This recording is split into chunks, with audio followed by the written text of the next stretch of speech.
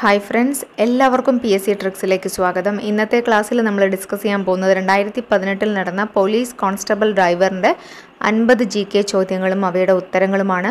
നിങ്ങളിൽ ആരെങ്കിലും നമ്മുടെ ക്ലാസ് ആദ്യമായിട്ടാണ് കാണുന്നതെങ്കിൽ ഇതുവരെയും സബ്സ്ക്രൈബ് ചെയ്തിട്ടില്ലെങ്കിൽ ക്ലാസ്സുകൾ ഇഷ്ടമായാൽ സബ്സ്ക്രൈബ് ചെയ്യുക. കൂടാതെ അതിനടുത്തുള്ള ബെല്ലൈക്കണിൽ ഓൾ എന്ന ഓപ്ഷൻ കൂടെ പ്രസ് ചെയ്യുകയാണെങ്കിൽ ഈ ചാനലിടുന്ന എല്ലാ ക്ലാസ്സുകളും ഉടനെ തന്നെ നിങ്ങൾക്ക് നോട്ടിഫിക്കേഷൻ വന്ന് അപ്പോൾ തന്നെ കാണാൻ കഴിയും. നമുക്ക് ഇന്നത്തെ ക്ലാസ്സിലേക്ക് കടക്കാം. ആദ്യത്തെ ചോദ്യം, കേരളത്തിൽ ഏറ്റവും കൂടുതൽ വനമുള്ള ജില്ല? ഓപ്ഷൻ ഇടുക്കി, വയനാട്, പാലക്കാട്, പത്തനംതിട്ട. ഉത്തരം ഓപ്ഷൻ എ ആണ്, ഇടുക്കി. ഇടുക്കി ജില്ലയിലാണ് കേരളത്തിൽ ഏറ്റവും കൂടുതൽ വനമുള്ളത്. രണ്ടാമത്തെ ചോദ്യം, കേരളത്തിൽ അക്ഷയ പദ്ധതി നടപ്പാക്കിയ ആദ്യ ജില്ല? ഓപ്ഷൻ തിരുവനന്തപുരം, മലപ്പുറം, എറണാകുളം, കോഴിക്കോട്. ഉത്തരം ഓപ്ഷൻ ബി ആണ്, മലപ്പുറം ജില്ലയിലാണ് ആദ്യമായി കേരളത്തിൽ അക്ഷയ പദ്ധതി നടപ്പിലാക്കുന്നത്. മൂന്നാമത്തെ ചോദ്യം, ഭാഷാടിസ്ഥാനത്തിൽ രൂപം കൊണ്ട ആദ്യ സംസ്ഥാനം? ഓപ്ഷൻ തെലങ്കാന, പഞ്ചാബ്, തമിഴ്നാട്, ആന്ധ്രാപ്രദേശ്. ഉത്തരം ഓപ്ഷൻ ഡി ആണ്, ആന്ധ്രാപ്രദേശാണ് ഭാഷയുടെ അടിസ്ഥാനത്തിൽ രൂപം കൊണ്ട ആദ്യ ഇന്ത്യൻ സംസ്ഥാനം. 1956 ഭാഷയുടെ അടിസ്ഥാനത്തിൽ സംസ്ഥാന രൂപീകരണം നടക്കുന്നത്. നാലാമത്തെ ചോദ്യം, കുണ്ടറ വിളംബരം നടത്തിയ ഭരണാധികാരി? ഓപ്ഷൻ മാർത്താണ്ഡവർമ്മ, പഴശ്ശിരാജ, വേലുത്തമ്പി ദളവ, ശക്തൻ തമ്പുരാൻ. ഉത്തരം ഓപ്ഷൻ സി ആണ്, വേലുത്തമ്പി ദളവയാണ് കുണ്ടറ വിളംബരം നടത്തിയിരിക്കുന്നത്. അഞ്ചാമത്തെ ചോദ്യം നോക്കാം. സുനാമി എന്ന പദം ഏതു ഭാഷയിലുള്ളതാണ്? Option English, Japanese, German, Malayalam. ഉത്തരം ഓപ്ഷൻ ബി ആണ്, ജാപ്പനീസ് ഭാഷയിലുള്ള പദമാണ് സുനാമി. ആറാമത്തെ ചോദ്യം, ഏറ്റവും കൂടുതൽ ആദിവാസികളുള്ള ഇന്ത്യൻ സംസ്ഥാനം?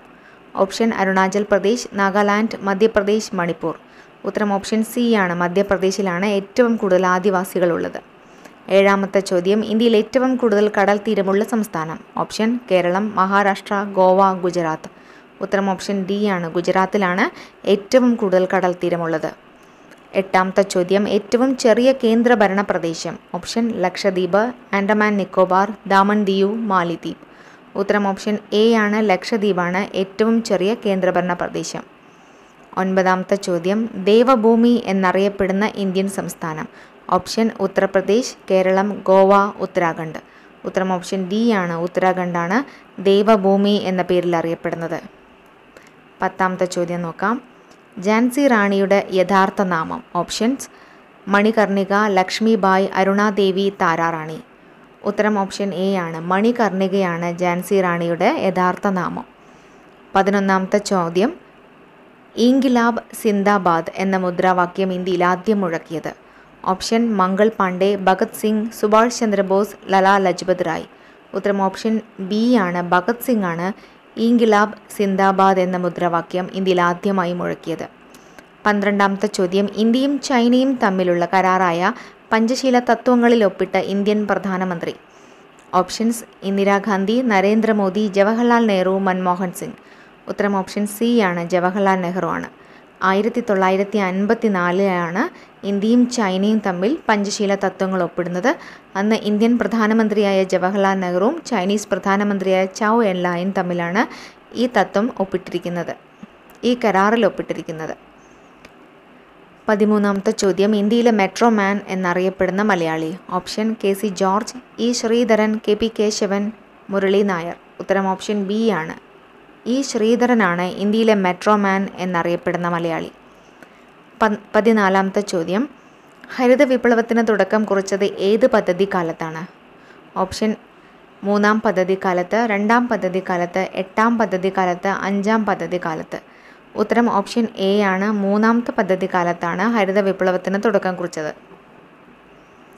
15ാമത്തെ ചോദ്യം, കുറുവ ദ്വീപ് ഏത് ജില്ലയിലാണ് സ്ഥിതി ചെയ്യുന്നത്? ഓപ്ഷൻ ആലപ്പുഴ, ഇടുക്കി, വയനാട്, കൊല്ലം. ഉത്തരം ഓപ്ഷൻ സി ആണ്, വയനാടിലാണ് കുറുവ ദ്വീപ് സ്ഥിതി ചെയ്യുന്നത്, കബനി നദിയിലാണ് സ്ഥിതി ചെയ്യുന്നത്. 16ാമത്തെ ചോദ്യം, കാശ്മീർ ഇല്ലാത്ത ഇന്ത്യ കണ്ണില്ലാത്ത മനുഷ്യനെ പോലെയാണ് എന്ന് പറഞ്ഞ മുഗൾ ചക്രവർത്തി ആരാണ്? ഓപ്ഷൻസ് ഷാജഹാൻ, അക്ബർ, ഷേർഷാ, ജഹാംഗീർ. ഉത്തരം ഓപ്ഷൻ ഡി ആണ്, ജഹാംഗീർ. 17ാമത്തെ ചോദ്യം, വിവരാവകാശ നിയമം പാസാക്കിയ വർഷം? ഓപ്ഷൻ 2005, 2008, 2012, 2004.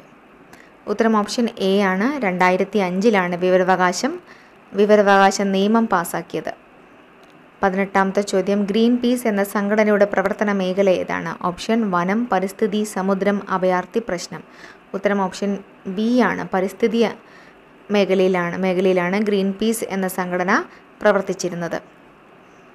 19ാമത്തെ ചോദ്യം, ഇന്ത്യയിലെ പരമോന്നത സിവിലിയൻ ബഹുമതി ഏത്? ഓപ്ഷൻ ജ്ഞാനപീഠം, മഹാവീരചക്രം, പത്മശ്രീ, ഭാരതരത്ന. ഉത്തരം ഓപ്ഷൻ ഡി ആണ്. ഭാരതരത്നമാണ് ഇന്ത്യയിലെ പരമോന്നത സിവിലിയൻ ബഹുമതി.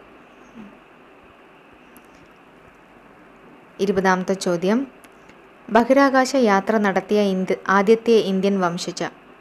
ഓപ്ഷൻ സുനിത വില്യംസ്, ഗൗരി പാർവതി, കൽപ്പന ചൗള, അന്ന ഡേവിഡ്. ഉത്തരം ഓപ്ഷൻ സി ആണ്. കൽപ്പന ചൗളയാണ് ബഹിരാകാശ യാത്ര നടത്തിയ ആദ്യ ഇന്ത്യൻ വംശജ. 21ാമത്തെ ചോദ്യം, ക്ഷേത്രപ്രവേശന വിളംബരം പുറപ്പെടുവിച്ച ഭരണാധികാരി. ഓപ്ഷൻ സ്വാതി തിരുനാൾ, മാർത്താണ്ഡവർമ്മ, അവിട്ടം തിരുനാൾ, ശ്രീ ചിത്തിര തിരുനാൾ, ബാലരാമവർമ്മ.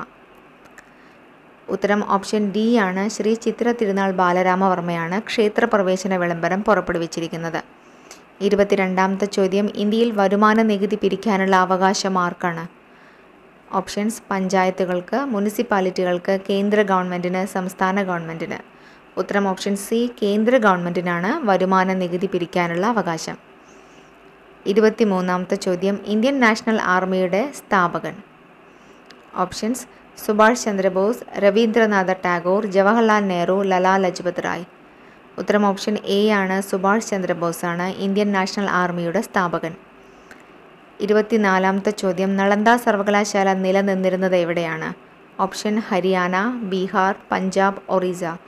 ഉത്തരം ഓപ്ഷൻ ബി ആണ്. ബീഹാറിലായിരുന്നു നളന്ദ സർവകലാശാല നിലനിന്നിരുന്നത്. അടുത്തത് 25ാമത്തെ ചോദ്യമാണ്, ഇന്ദിരാ പോയിന്റ് എന്ന സ്ഥലം എവിടെയാണ്? ഓപ്ഷൻ ലക്ഷദ്വീപ്, ഡൽഹി, ആൻഡമാൻ നിക്കോബാർ, പഞ്ചാബ്. ഉത്തരം ഓപ്ഷൻ സി ആണ്. ആൻഡമാൻ നിക്കോബാറിലായിരുന്നു ഇന്ദിരാ പോയിന്റ് എന്ന സ്ഥലം. 26ാമത്തെ ചോദ്യം, വിദേശത്ത് ഏറ്റവും കൂടുതൽ ശാഖകളുള്ള Indian bank. Option state bank of India, Canara bank, Punjab national bank, union bank. ഉത്തരം ഓപ്ഷൻ എ ആണ്. സ്റ്റേറ്റ് ബാങ്ക് ഓഫ് ഇന്ത്യക്കാണ് വിദേശത്ത് ഏറ്റവും കൂടുതൽ ശാഖകളുള്ളത്. 27ാമത്തെ ചോദ്യം, കൊണർക്ക് സൂര്യക്ഷേത്രം ഏത് സംസ്ഥാനത്തിലാണ്? ഓപ്ഷൻ മഹാരാഷ്ട്ര, ഒറീസ, കർണാടകം, തമിഴ്നാട്. ഉത്തരം ഓപ്ഷൻ ബി ആണ്. ഒറീസയിലാണ് കൊണർക്ക് സൂര്യക്ഷേത്രമുള്ളത്. 28ാമത്തെ ചോദ്യം, തപാൽ സ്റ്റാമ്പുകളിൽ ആദ്യമായി സ്ഥാനം ലഭിച്ച മലയാളി ആരാണ്? ഓപ്ഷൻ ചട്ടമ്പി സ്വാമികൾ, അയ്യങ്കാളി, മുഹമ്മദ് ബഷീർ, ശ്രീനാരായണ ഗുരു. ഉത്തരം ഓപ്ഷൻ ഡി ആണ്. ശ്രീനാരായണ ഗുരുവാണ് തപാൽ സ്റ്റാമ്പിൽ ആദ്യമായി സ്ഥാനം ലഭിച്ചിരിക്കുന്നത്. 29ാമത്തെ ചോദ്യം, ഇന്ത്യയിലെ ആദ്യത്തെ arch dam. Option Idukki, Malampuzha, Hirakud, Bhakra Nangal. ഉത്തരം ഓപ്ഷൻ എ ആണ്. ഇടുക്കി ഡാമാണ് ഇന്ത്യയിലെ ആദ്യത്തെ ആർച്ച് ഡാം. അടുത്തത് 30ാമത്തെ ചോദ്യമാണ്, ധനബിൽ ആദ്യം അവതരിപ്പിക്കുന്നത് എവിടെയാണ്? ഓപ്ഷൻ രാജ്യസഭയിൽ, നിയമസഭയിൽ, മന്ത്രിസഭാ യോഗത്തിൽ, ലോകസഭയിൽ. ഉത്തരം ഓപ്ഷൻ ഡി ആണ്. ലോകസഭയിലാണ് ധനബില്ല് ആദ്യം അവതരിപ്പിക്കേണ്ടത്. 31ാമത്തെ ചോദ്യം, ഇന്ത്യയിൽ ആദ്യമായി പേപ്പർ കറൻസി കൊണ്ടുവന്നത്? ഓപ്ഷൻ പോർച്ചുഗീസുകാർ, ഫ്രഞ്ചുകാർ, ബ്രിട്ടീഷുകാർ, ഡച്ചുകാർ. ഉത്തരം ഓപ്ഷൻ സി ആണ്. ബ്രിട്ടീഷുകാരാണ് ഇന്ത്യയിൽ ആദ്യമായി പേപ്പർ കറൻസി കൊണ്ടുവന്നിരിക്കുന്നത്. 32ാമത്തെ ചോദ്യം, LICയുടെ ആസ്ഥാനം? ഓപ്ഷൻ ബാംഗ്ലൂർ, മുംബൈ, കൊൽക്കത്ത, ഡൽഹി. ഉത്തരം ഓപ്ഷൻ ബി ആണ്. മുംബൈ ആണ് LICയുടെ ആസ്ഥാനമായി അറിയപ്പെടുന്നത്. 33ാമത്തെ ചോദ്യം, ക്ഷീര സഹകരണ സംഘത്തിന് പേരുകേട്ട സംസ്ഥാനം? ഓപ്ഷൻ ബീഹാർ, പഞ്ചാബ്, തമിഴ്നാട്, ഗുജറാത്ത്. ഉത്തരം ഓപ്ഷൻ ഡി ആണ്. ഗുജറാത്താണ് ക്ഷീര സഹകരണ സംഘത്തിന് പേരുകേട്ട സംസ്ഥാനം. 34ാമത്തെ ചോദ്യം, ദേശീയ തലത്തിൽ അഴിമതി തടയുന്നതിന് രൂപം നൽകിയ സ്ഥാപനം? ഓപ്ഷൻ ലോക്പാൽ, ലോകായുക്ത, കുടുംബ കോടതി, ലോകസേന. ഉത്തരം ഓപ്ഷൻ എ ആണ്. ലോക്പാലാണ് ദേശീയ തലത്തിൽ അഴിമതി തടയുന്നതിന് രൂപം നൽകിയ സ്ഥാപനം. എന്നാൽ സംസ്ഥാന തലത്തിൽ അഴിമതി തടയുന്നതിന് ലോകായുക്തയാണ്. അടുത്തത് 35ാമത്തെ ചോദ്യം, ദേശീയ മനുഷ്യാവകാശ കമ്മീഷൻ്റെ ഒന്നാമത്തെ അധ്യക്ഷൻ? Option K Krishna Iyer, justice Ranganatha Mishra, justice വെങ്കടാപതി, justice Chakrapani. ഉത്തരം ഓപ്ഷൻ ബി ആണ്. ജസ്റ്റിസ് രംഗനാഥ മിശ്രയാണ് ദേശീയ മനുഷ്യാവകാശ കമ്മീഷൻ്റെ ഒന്നാമത്തെ അധ്യക്ഷൻ.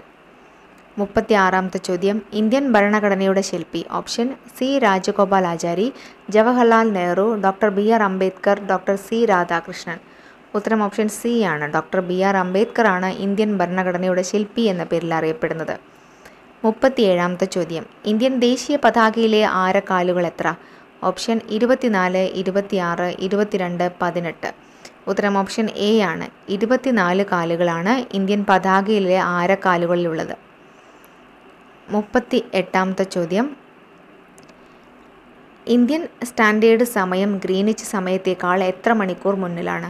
ഓപ്ഷൻ 4:30, 5:30, 4, 3. ഉത്തരം ഓപ്ഷൻ ബി ആണ്. 5:30 മണിക്കൂർ മുന്നിൽ.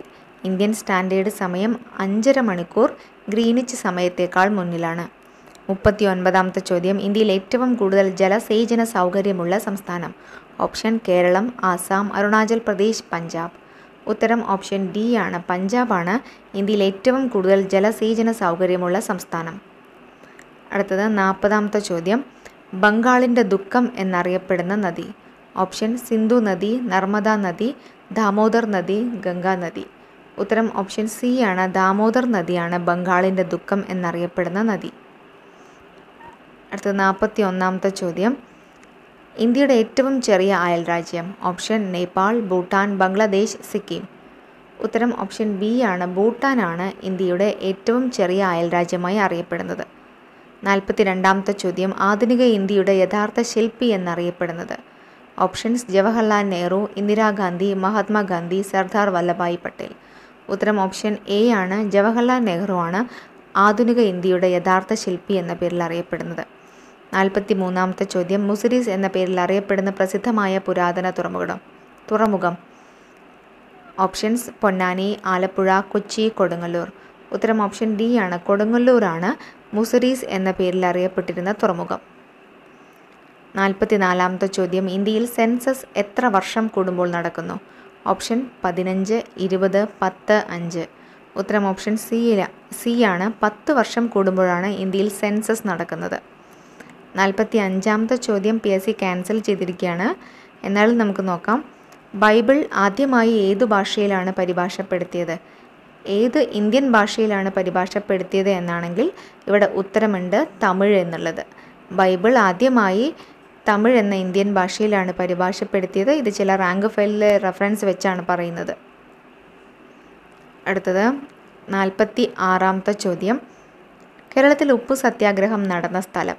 ഓപ്ഷൻസ് പയ്യന്നൂർ, തലശ്ശേരി, തിരുവനന്തപുരം, കോഴിക്കോട്. ഉത്തരം ഓപ്ഷൻ എ ആണ്. പയ്യന്നൂരിലായിരുന്നു കേരളത്തിൽ ഉപ്പു സത്യാഗ്രഹം നടന്നിരുന്നത്.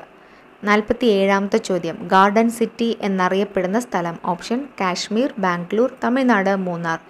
ഉത്തരം ഓപ്ഷൻ ബി ആണ്. ബാംഗ്ലൂരാണ് ഗാർഡൻ സിറ്റി എന്നറിയപ്പെടുന്നത്. 48ാമത്തെ ചോദ്യം ഹൈറോഗ്ലിഫിക്സ് ഏത് കാലഘട്ടത്തിലെ എഴുത്ത് രീതിയാണ്? ഓപ്ഷൻ ഹാരപ്പൻ സംസ്കാരം, മെസപ്പൊട്ടോമിയൻ സംസ്കാരം, ഈജിപ്ത് സംസ്കാരം, ചൈനീസ് സംസ്കാരം.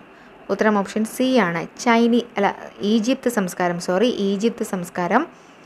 ഹൈറോഗ്ലിഫിക്സ് എന്നത് ഈജിപ്ത് സംസ്കാരത്തിലെ എഴുത്ത് രീതിയാണ്. 49ാമത്തെ ചോദ്യം ഏറ്റവും കൂടുതൽ റബ്ബർ ഉൽപ്പാദിപ്പിക്കുന്ന സംസ്ഥാനം. ഓപ്ഷൻ കേരളം, തമിഴ്നാട്, കർണാടക, ആസാം. ഉത്തരം ഓപ്ഷൻ എ ആണ്. കേരളത്തിലാണ് ഏറ്റവും കൂടുതൽ റബ്ബർ ഉൽപ്പാദിപ്പിക്കുന്നത്. 50ാമത്തെ ചോദ്യം അന്റാർട്ടിക്കയിൽ ഇന്ത്യ സ്ഥാപിച്ച ഗവേഷണ സ്ഥാപനം. ഓപ്ഷൻ സാഗര റാണി, അറ്റ്ലാന്റിക്ക, ദക്ഷിണ ഗംഗോത്രി, നർമ്മദ. ഉത്തരം ഓപ്ഷൻ സി ആണ്. ദക്ഷിണ ഗംഗോത്രിയാണ് അന്റാർട്ടിക്കയിൽ ഇന്ത്യ സ്ഥാപിച്ച ഗവേഷണ സ്ഥാപനം.